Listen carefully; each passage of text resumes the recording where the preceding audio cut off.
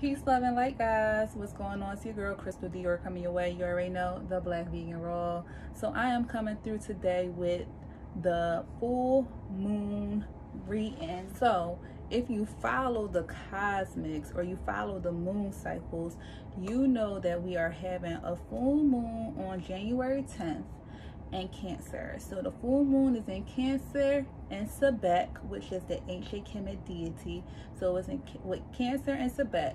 Not only that though, this full moon has a lunar eclipse attached to it. Okay, so can you say energy?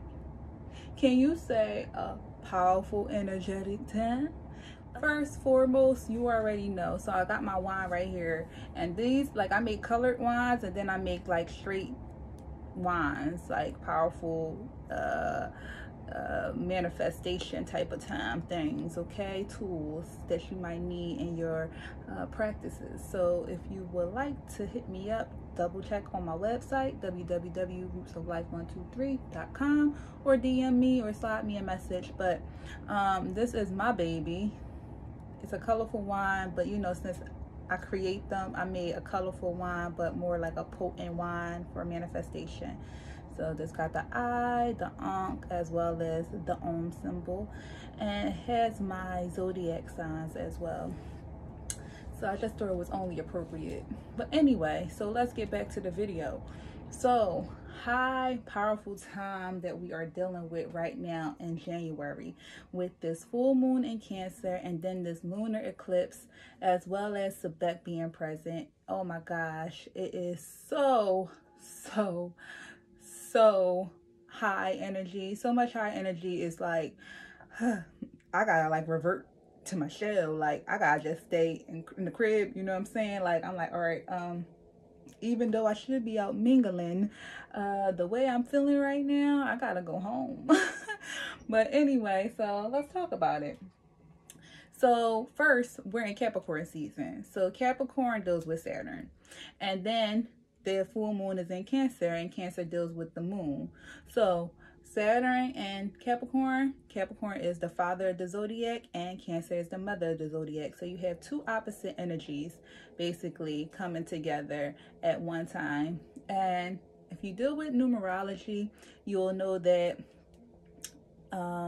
if you deal with numerology or you deal with the cosmics, I'll clarify that, then you might know that Cancer is 20 degrees of the moon, and Capricorn is 20 degrees from the sun, as well as Mercury is in conjunction with Capricorn, which is 20 degrees from the sun. And we are in the year of 2020, and we are in the first month of 2020. So right there, that's just highly energetic energy, because the number 20, it deals with intimacy. It deals with like matters through your heart. It also helps to break down division. So when I say division, instead of having a lot of arguments or saying I'm right, you're wrong, you could come to a mutual agreement and be like, you know what, let's just agree to disagree. And also, not only that, we got this lunar eclipse. So with this lunar eclipse, okay, with any full moon helps deal with completion, letting go of things, completion. But with the lunar eclipse being attached to this full moon, this is a high time to let things go. Anything that is not serving you, let it go. Let it go, let it go, let it go, let it go, let it go, let it go, let it go, let it go. Okay, like real talk. Like really stop holding on to things that is not for your greater good. Stop holding on to toxicity. Stop holding on to bad relationships, hoping that they'll be better. Look at things as it is, accept things as they are, and if it's not serving you, please let it go for you. And move forward and continue your life and continue your journey. But let it go.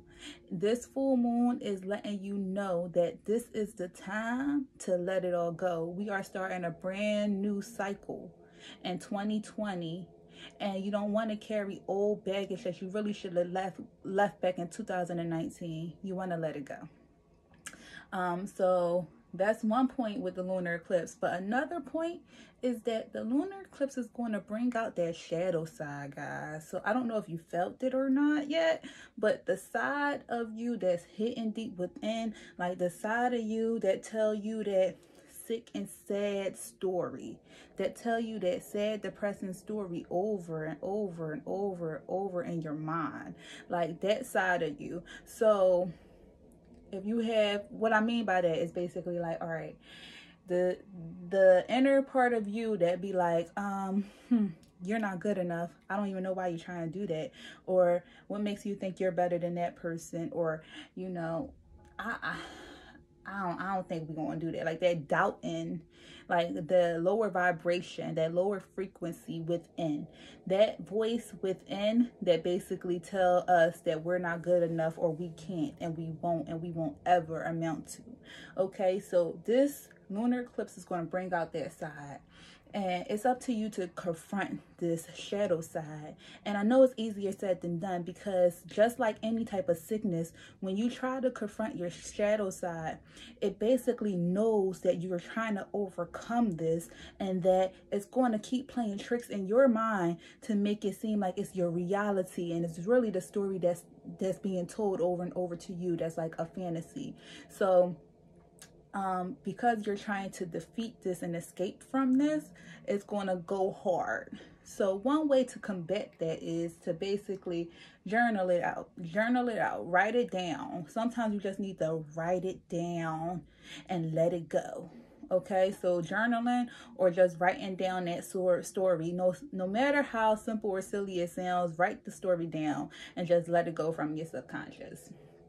So just be mindful of that. And also, let's go into the Cancer. So with Cancer is home in the moon. So Cancer is ruled by the moon. And Cancer is the sweet, nurturing, joyous energy, the loving energy, the mother, home. But Cancer also have like a mysterious and secretive side, and tends to like revert in the shell a lot. So during this time, you don't want to have like a clingy nature to anything, or you don't want to retreat and just like be on your lonesomeness. Like during this time, you want to basically be happy and joyous and inviting and bring in that nurturing energy. And you also want to embrace your magic. The moon is very magical, so you want to manifest. This is the opportune time to manifest. And with the full moon, you usually can use the full moon energy the day before the full moon, and the day after the full moon. Whichever you choose. You can manifest all 3 days if you choose. You can manifest on the full moon, whichever is best for your schedule. But I'm telling you, use this time to manifest. Embrace your magic, baby, okay? Because why aren't you? That's all I gotta say.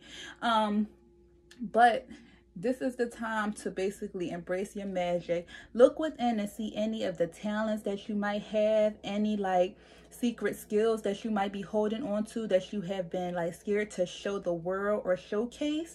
This is the time to uncover it and then put it forward into the universe, make things happen.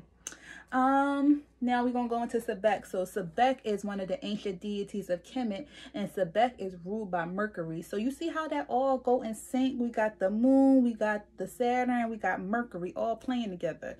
So Sebek deals with communication, deals with logic and analyzing things and like parts. So just know that Mercury also have a tendency to be the trickster. So with that energy and then the eclipse, it can really play mind tricks on you. So just remember to decipher what is real and what is not real, okay? Because your mind is going to be playing tricks on you, I'm telling you. And we also have 2 planets that's going into retrograde this month. It's going to be Uranus and Neptune. And Uranus is basically going in retrograde, I believe, on the 11th, right after the full moon. Okay, so it's a lot of energy. It's a lot of energy. Uranus is really dealing with focusing on like the freedom, the inner freedom within. And Neptune is going retrograde, I believe, like January 25th, around that time. But that deals with like focus on your spirituality, your inner tranquility, your vision. So it's a very powerful month, guys. Take advantage of January and take advantage of the energy that is being held within January. Okay, guys, so we're going to get into your oracle message for this full moon. And I have my angelic aura spray that I sell with my business, the IC. So I'm just going to spray some of this. And this is my holy water and Florida water and oil mixture that I got together. So we sprayed that sacred space. We're going to ask for a message for this full moon, guys.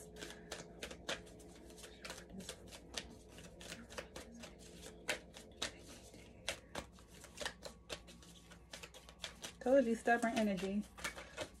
Like, I'm about to just pick it. All right. So we got 3 here, and you know how I do.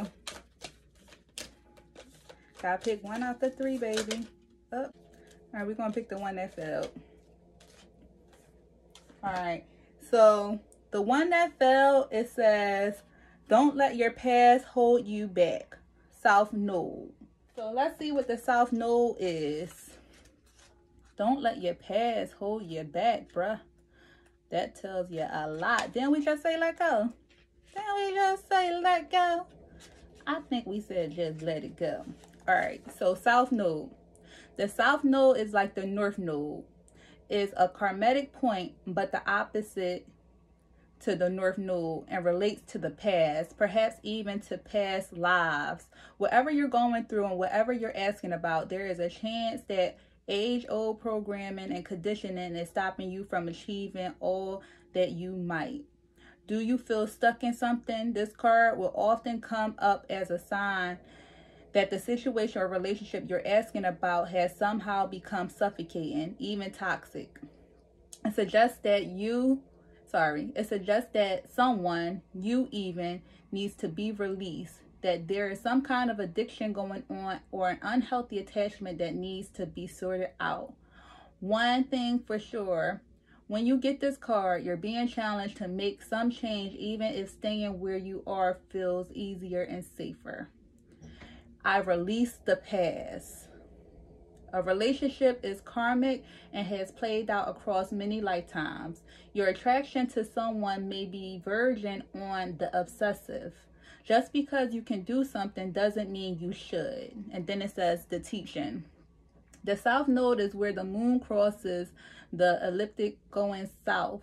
On the horoscope chart, it shows us that we are likely to become obsessed with, but which will probably do us little to no good. The South Node is the karmatic astrologic point that reminds us of the well-known phrase, if you always do what you always done, you'll always get what you've got. Ain't that something? Didn't we just talk about letting the past go? We just talked about letting the past go. We just talked about that sad story that we continue to play in our mind. And the South Node just basically confirmed that we need to let it go, even if it's within ourselves. Guys, ain't that crazy? Whew, I tell you, you see how the message is being synced? South Node. That's why I just picked the card that dropped. I said, you know what? I got 2 in my hand and 1 that fell. The one that fell is it. And it was. All right, so then these are my self messages that I made index cards. So we're going to pull a couple of these, guys. And I'm just going to basically shuffle them up and pick 3 for us because this video is getting long. All right, so 1. That one wanted to come out. And 3. All right. So make better choices. Stop dwelling on the past. How much are you putting into this? Find balance. And go out and treat yourself like a queen or king. Oh my gosh. First, I get this one all the time for me. Like, I'm like, all right, body, I swear I'm gonna go out. I swear. But you see how this one, make better choices, stop dwelling on the past. We keep getting this past energy being brought up, guys. We gotta let it go. It's a new year. Let that go. Let it fly. It's time to go. You know what I mean? And find balance. Find your truth. Find who you are, where you want to be, what you want to do. It's time. Don't give up. Love yourself first. And remember, yo, it's a new year and we on to new things. I hope you enjoyed this message from the universe and from me. Guys, it's your girl, Crystal Dior. Peace, love, and light.